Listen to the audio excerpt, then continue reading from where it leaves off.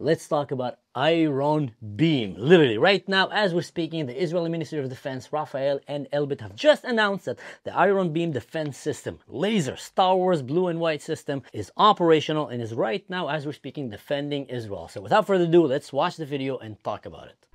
Iron Beam, high-power laser weapon system.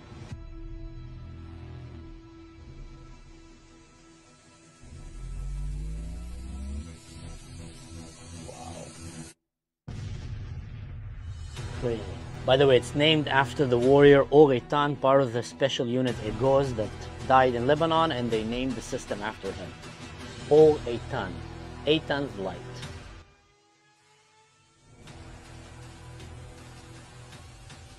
Laser system ray. 3, 2, 1. Look at that. Amazing. Star Wars. I mean, that's the bad guys' missiles. This is the part that is amazing. Laser interception in progress. Successfully intercepted. Target successfully intercepted. Literally. Target launched. Star Wars. Modern day lasers that are used as weapons for defense. But it's taking down missiles and drones. Target engaged. Crazy. Laser interception in progress. That's what I love about Israel. Israel is living in the future. Their enemies are still, you know, funking goats. So I said funking. Don't cut me down, YouTube. F-U-N-K-I-N-G.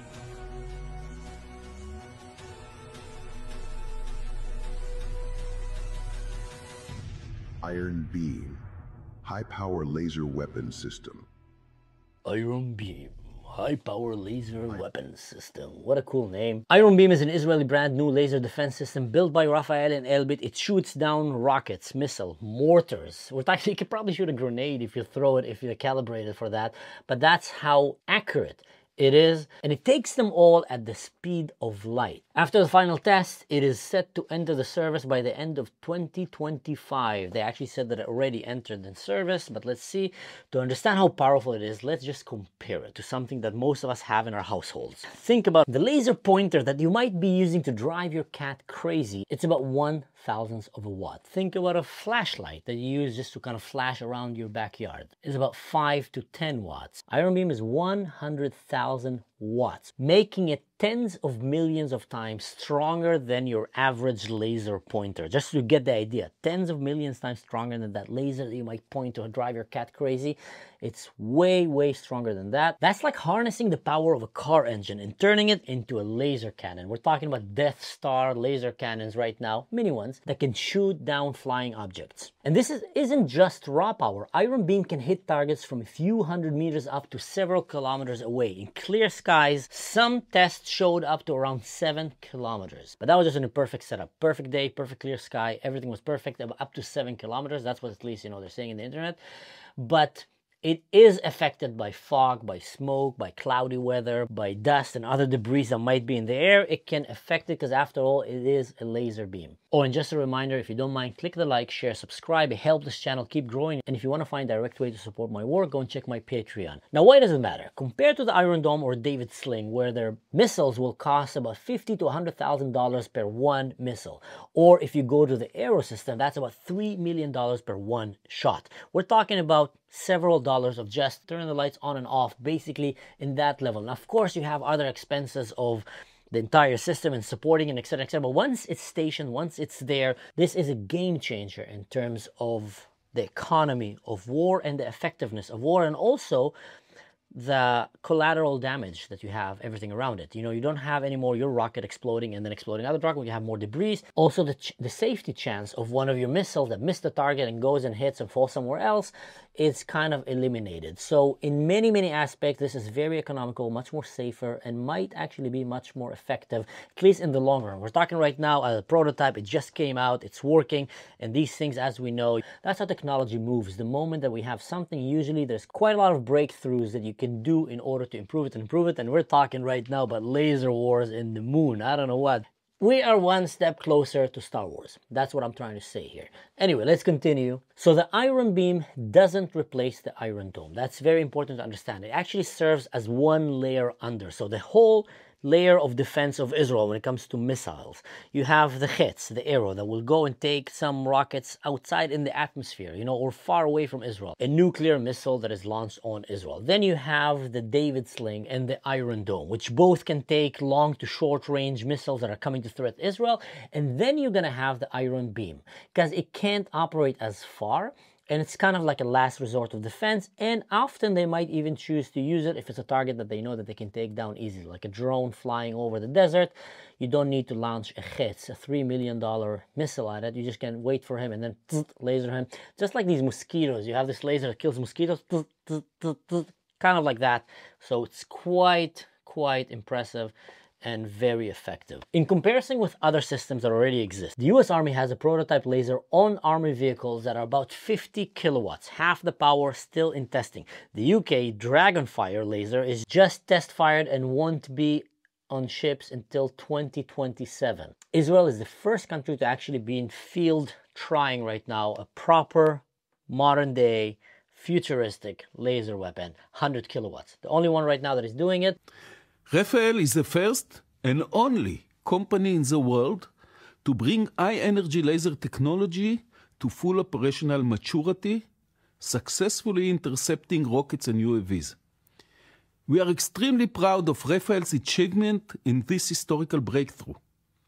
The complex trail we conclude today proves, once again, that the gifted scientists and engineers who brought to the world the amazing Iron Dome defense system are doing it again, this time with a laser dome. Rafael's laser dome, which is based on a unique adaptive optics, will undoubtedly serve as a game changer with an unprecedented impact on the future battlefield. And to wrap it up, so in short, Iron Beam gives Israel a cheap, near-infinite magazine against rockets and drones. It won't replace missiles, but it makes mass attacks far more expensive for the enemy, and it saves Israel millions of dollars interceptors for when they really need it. In summarize, we're talking about futuristic laser cannon weapon that can take down missiles, rockets, drones, artillery. It's quite remarkable how capable and advanced the system is.